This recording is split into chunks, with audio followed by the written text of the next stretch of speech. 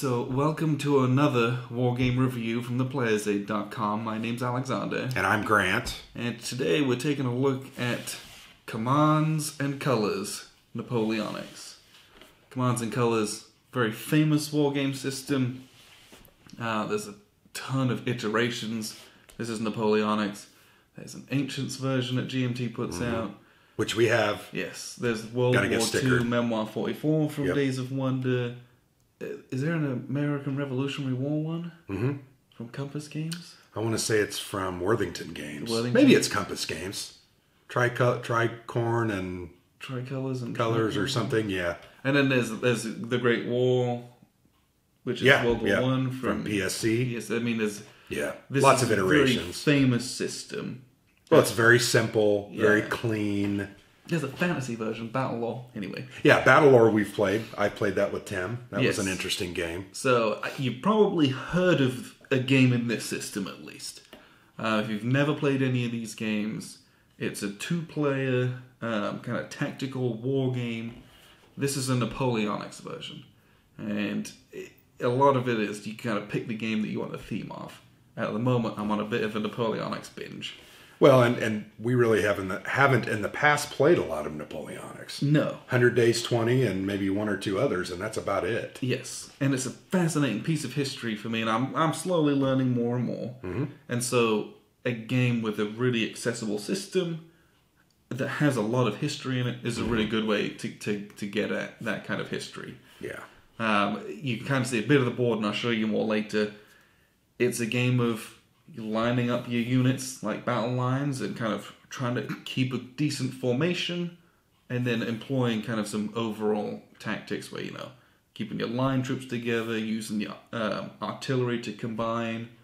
Cavalry to take flanks, things like that. Clean up stragglers. So you get a lot of learning of those old battle tactics, but the scenario book has I think this base game has 15 scenarios in it. Yep, 15 Napoleonic battles. And it gives you a few paragraphs of the history, the outcome, who was actually there, the setup, why that was important. So you learn a lot just from reading and setting up a game, and then you get to play it out. Yeah. And the game itself plays very quickly. It's a card-driven game in the sense that you have a hand of cards, and you pick one to play, and the card says, you can do this, or you can do that, or do all of these different things. Or when you do this, you add a die, or what have you. And so you are limited by what you have in your hand. And that represents kind of the chaos of war and the fog of war. Because there might be times where you think, I desperately need to do this thing. And if you don't have a card that lets you do it, you are, it can be a bad time. It can escalate pretty quickly. Well, and one of the beauties of this system, thematically and historically, is that really replicates Battlefield command and control. You couldn't yell, hey, attack on the right flank. The din of battle, smoke. You just couldn't communicate across a 100-yard battlefield or a 200-yard battlefield. Yes. So those cards replicate that. Your commanders are hesitant. They don't get a card or an order, a direct order, they don't move. So that can be frustrating too, though. Yes. We played this one, and I think I drew one card that could activate my units on the left flank. You think that was a big reason for the victory. I don't know that I am sure about that, only because I was able to focus on your right flank and kind of roll it up, because those are the cards I drew. Right. But what I mean by that is it would have been an easier victory, I think, for you had you been able to put a bit more pressure on this side as well. I probably would have folded a lot quicker. Well, yeah, I understand what you're saying. I had to overcome these really bad terrain disadvantages. And there's not nearly as much there. So if I had drawn 4 or 5 cards for that left flank, I think it would have been easier. Yeah, totally. It would have been a simpler, easier, quicker battle. We read, though, historically, this is what happened. Yeah, fascinating. Ironically. How the card play actually came to fruition with what happened historically. They took the higher, more difficult ground. They took this windmill that was really devastating. When I fired in there, it had a -3 dice modifier.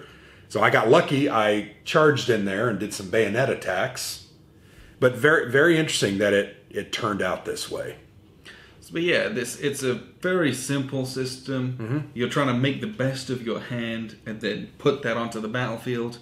You can see here you got these blocks which have these cool units printed on them with stickers. You literally move from hex to hex, shoot in ranged combat, fix bayonets and charge, roll in the cavalry. And it really, most of the scenarios is kill X number of enemy units, or capture this an particular objective point that gives you a victory point.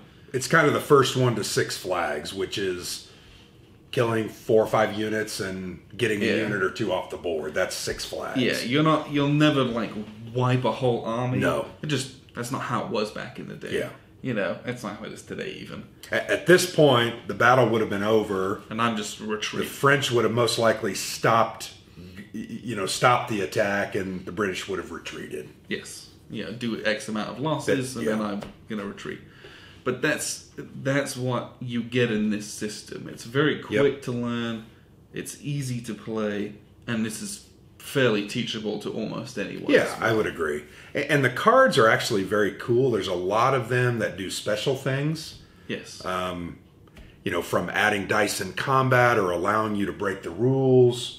One of those cards that I used to great effect was, I think, Elan, where I was able to move 4 different units, their max movement and still attack. Yes. So I was able to move all my infantry up, which would have taken at least 2 rounds, and kind of bayonet charge, and that kind of so those cards are really cool. I like them a lot.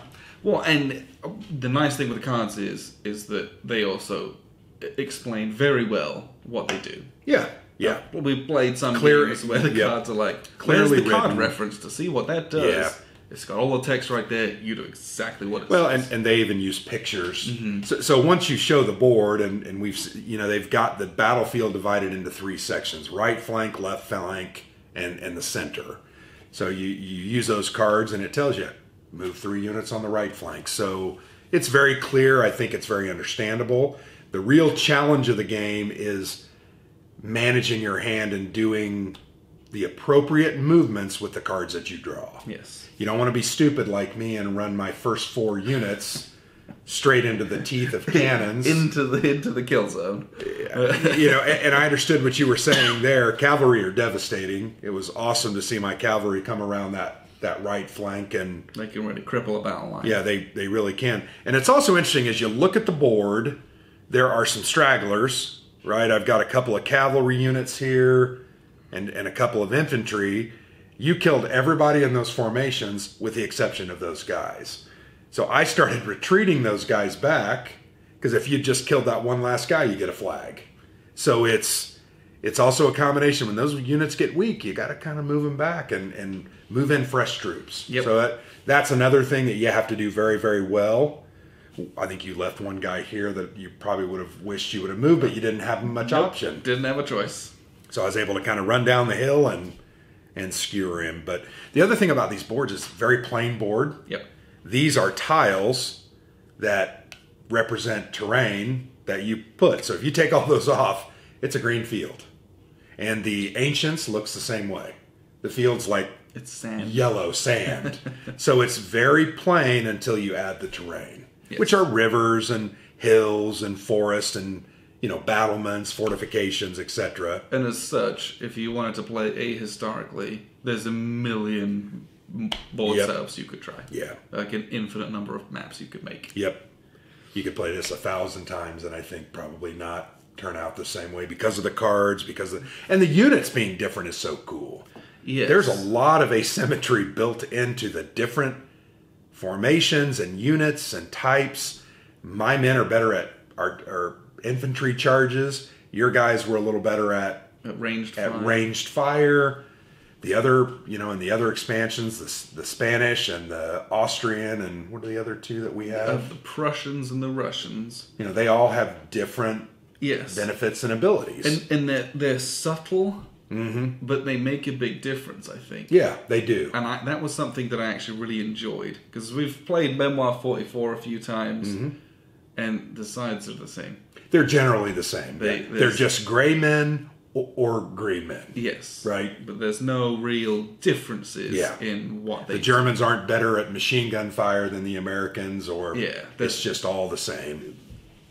Whereas this, the subtleties in the unit changes, whilst that did mean there was a bit more bookkeeping with all the play aids, Right. I felt like the sides were different, and it actually felt like a different army. Absolutely. Again, it's not glaring, it's subtle. I'm like, you're trying to charge me, I know that, and I'm trying to pick you off from long range.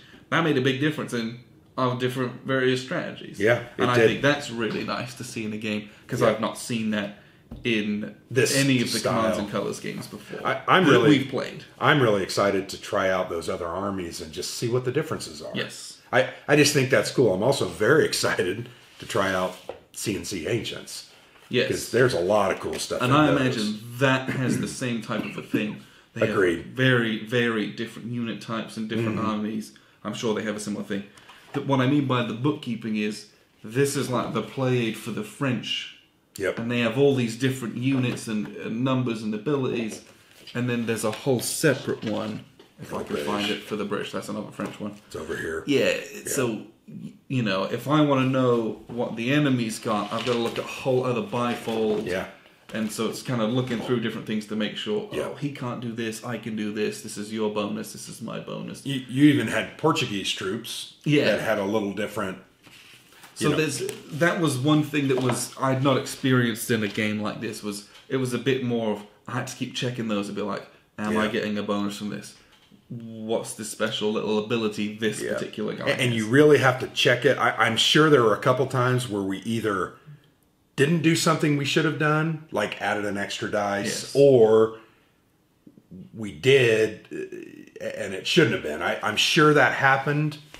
But it's nothing that's overwhelming. No, I just wasn't used to it because I've not... Memoir 44 and the Great War doesn't have that stuff, really.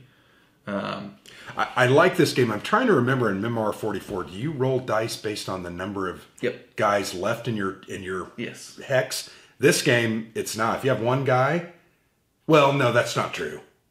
On Rifle Fire... Wasn't it Rifle Fire? It's you roll one dice per block. Okay, you're right. Unless you move. Or move like half. You're right. So it's the same. It's the same. I can't remember. We haven't played that in a while. Anyway, sorry. Either way. Strike that. Don't worry about it. I enjoyed this a lot. What I'll do is I'll show you the board. And just a very briefly how it plays. Because there's a ton of stuff out there. And this is quite a famous system.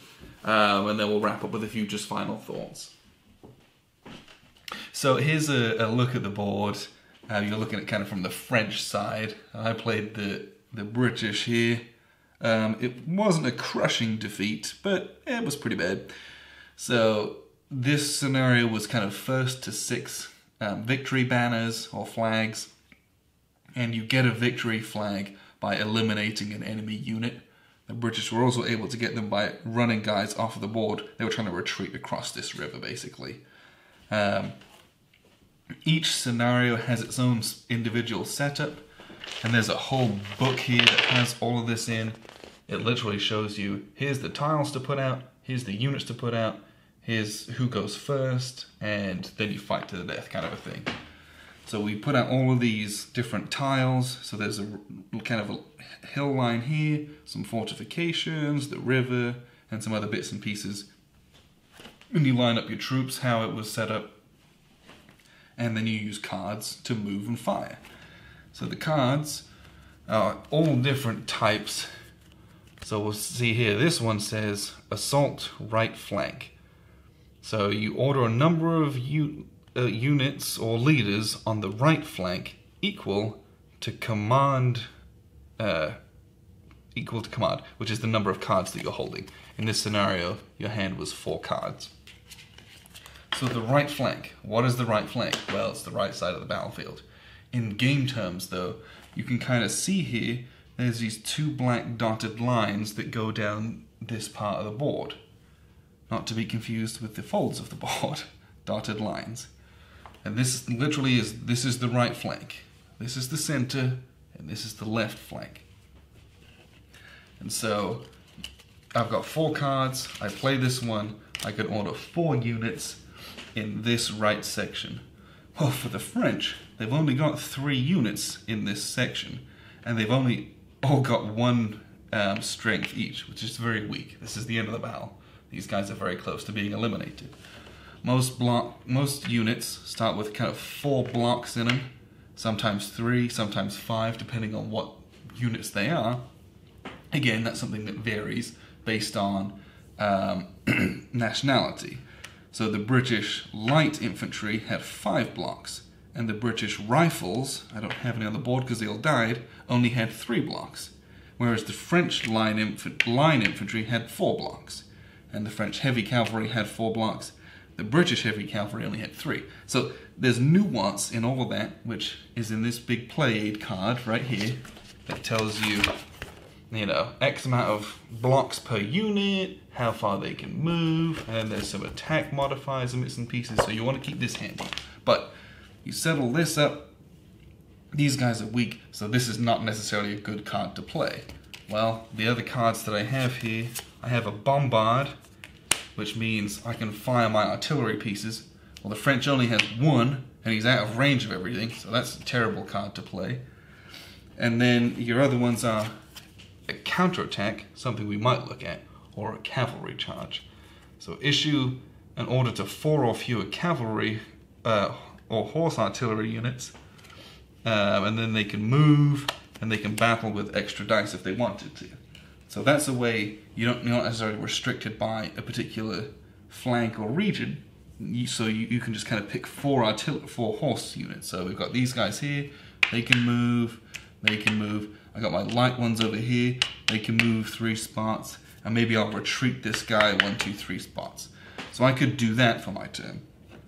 Or I could play something like this counterattack, which mirrors the exact card which the enemy just played against me.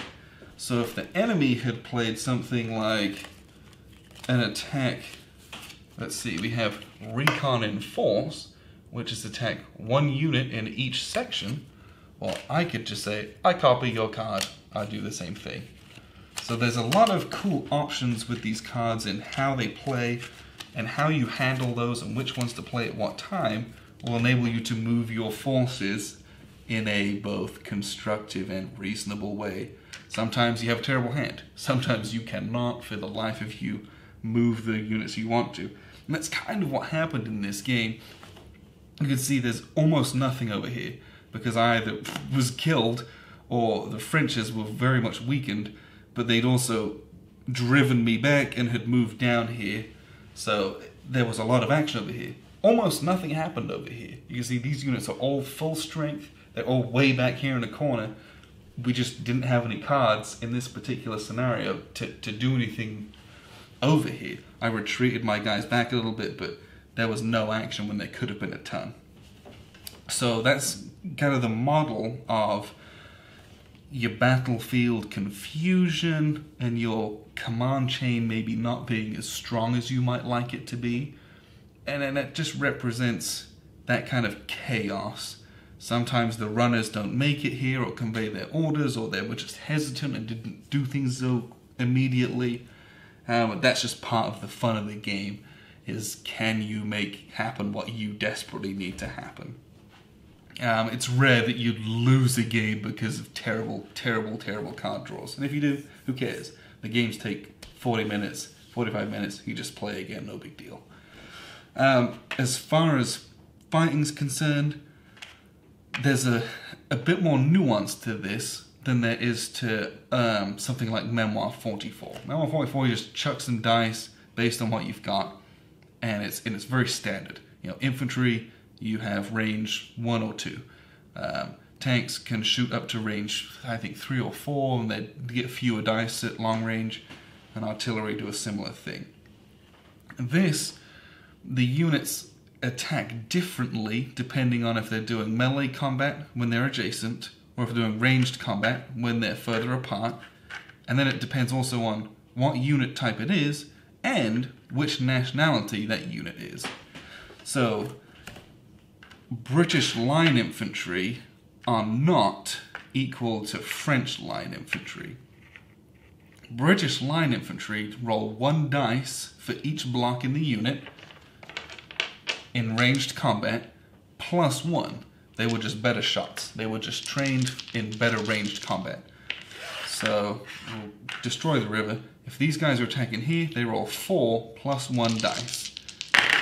And I'm trying to get men, because that's what I'm targeting. I'm targeting infantry, so I'm trying to roll infantry. Cavalry is a misses, and a saber is a miss. So I kill 2 guys. Great, I did, 50% casualties. If the French attack me, their ranged attacks are only 1 block per dice. Wow, that was insane. So they would do 3 losses to me. But statistically speaking, 5 dice is better than 4. Now, if we're adjacent and we get into combat, the reverse bonus is true. So the French in line infantry in melee get 1 dice per block plus 1. And the difference here is that, yes, they rolled 3 infantries. Wow, this is terrible. In melee, a saber is also a kill as well. So they're going to eliminate all of these units.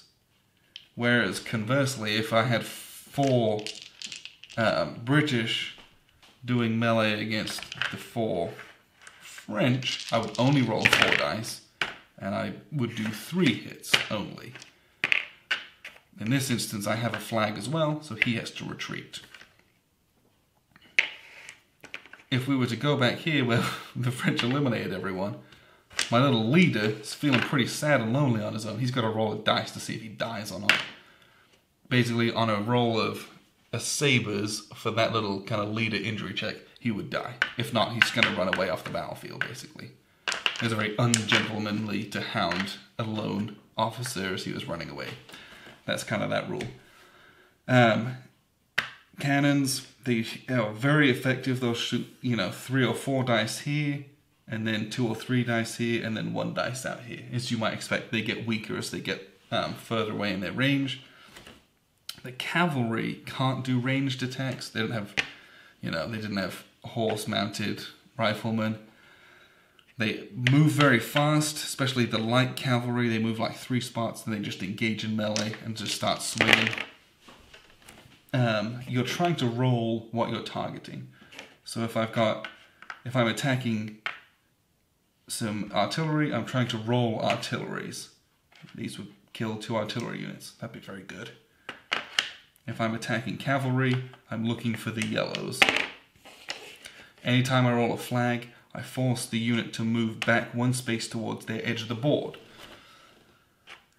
A leader, and this is something that's new for me in this game, means that this unit that it's attached to can ignore the first flag. So if I shoot my cannons at these guys, and I roll 3 dice, for example, I do 2 kills. Normally, they would have to retreat 1 space. But if I choose to, I can just ignore that, and they can stay there.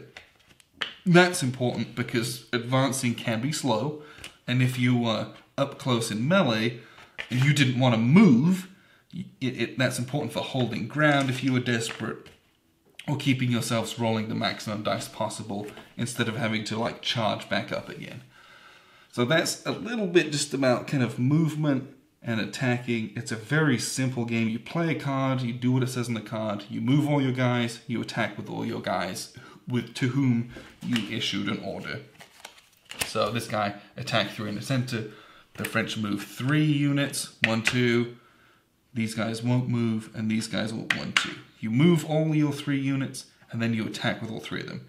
They'll do an attack here against him.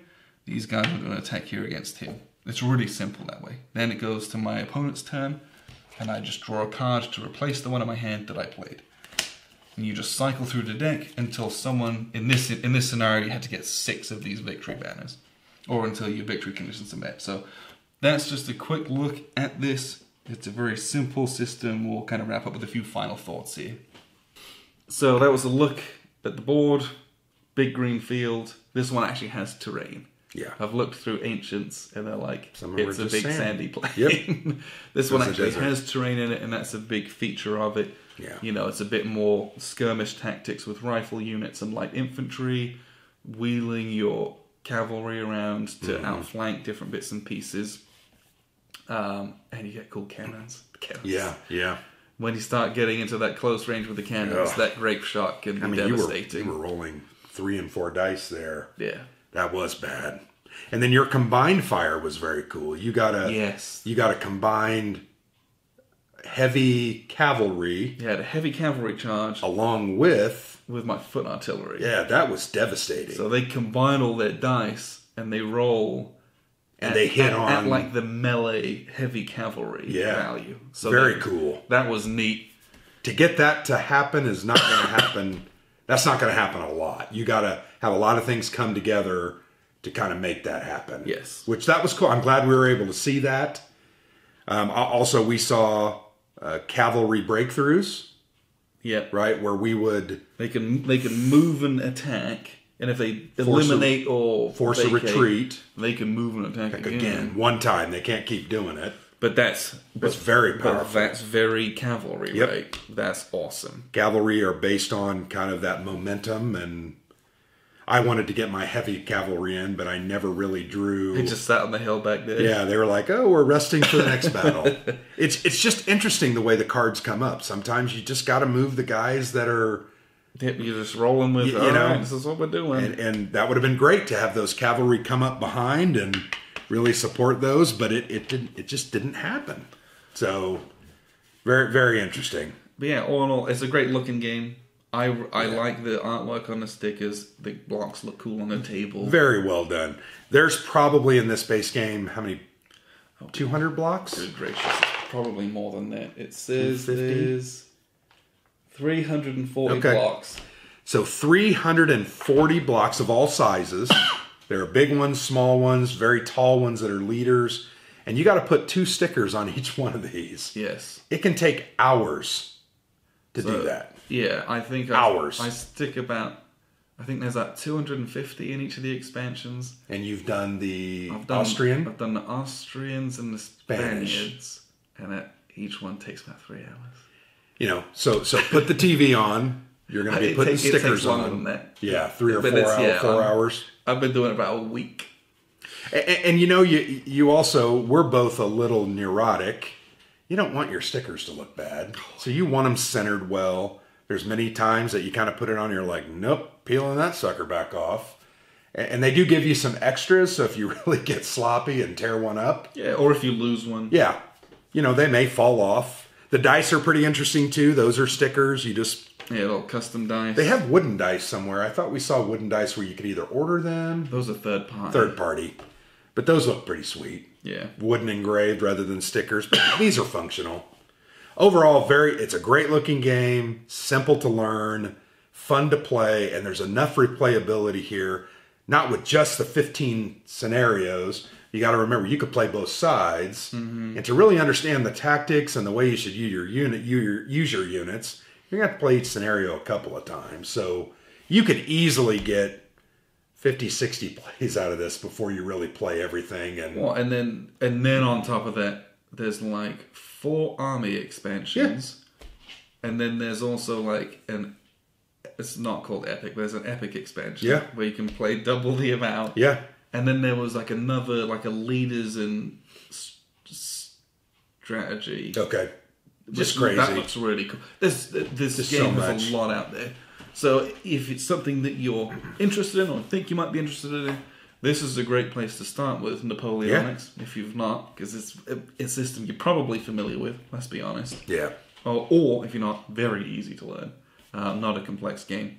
But it's a cool way to get to grips with what a battlefield looks like, how it's going to play out, the interplay between combined arms, and good Napoleonic. Well, and we didn't even talk about squares, you know, and infantry forming up to protect themselves from cavalry. We didn't really... There's a lot to this game. There really is. Yeah, there's some nuance, and something that didn't come up was if infantry tried to melee cavalry... Mm-hmm. The cavalry can opt to just basically run away. Yeah, right. And reform. Yep. They'll take like one round of attacks and some damage, but then they can just bugger off and then come back, reform, and because they'll just outrun them. They're mobile, so there's a lot of things like that. The little bits and grains like that give you like some pretty good history from what a Napoleonic battlefield would look like. Yeah, and that's always a good bonus for me. I want to learn more about the history when I'm playing a game. Yeah, and I think this does, at least on a battlefield scale, it does that. Well, and this is a very GMT type product. Very well done. Great art, great production value, good rules. It plays well. I like this a lot. I had a great time. The game's what? Nearly 10 years old? Yeah, 2010. This is not a new game. No. They've just reprinted all the expansions and stuff. Yeah. They didn't reprint the base game. No. We actually went out and hunted this copy down and got it off, I think, BGG for, what did we get? $40? Yeah, $40. So it's available. Used on the marketplace, you can get it. It's available. But it's got staying power. If it's got that many expansions, they keep churning them out. This is a game that's going to serve you well in your collection for a while, especially if you have a regular opponent to play these kind of games. Well, and I also think of you and your young son. You know, Koos is just 5. He's 5, yeah. So I would think in the next 3-4 years, you could teach a game like, you might want to start with Memoir 44. Maybe, yeah, because it's got little tanks. Yeah. Start there, build up. But I could see you guys playing this. You know, my son's too old. He's not going to do it anymore. I'm going to tell myself that that's what we're going to do. Yeah. And I know the rest of you lie to yourselves about that as well. Oh, you're going to end up my children at some point. Play with your crotchety friend or do it solo. And in 20 years' time, you'll be playing it solo on your own. Like, my kids hate me. Yep. That's what I entirely envision having, honestly, but it's fine. I have a great time playing this. Yes. The more and more I play this, I think about that. Have you ever seen the TV show Sharp? Mm-mm. Oh, it's a BBC show.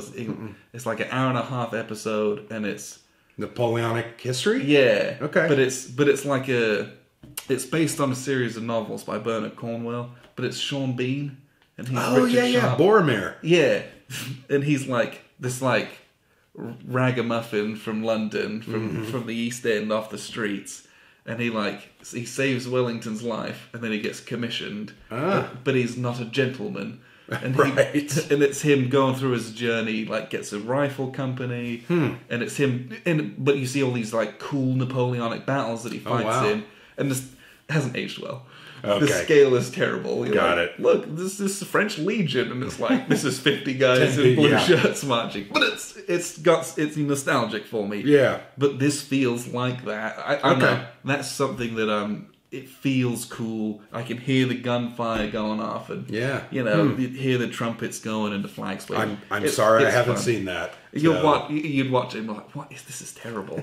Terrible. Production Reminds me of Tour of Duty from the 80s. That was I'm Vietnam. Sure it's very similar. It was a good show, terrible dialogue, and just super corny. But it was something that I remember.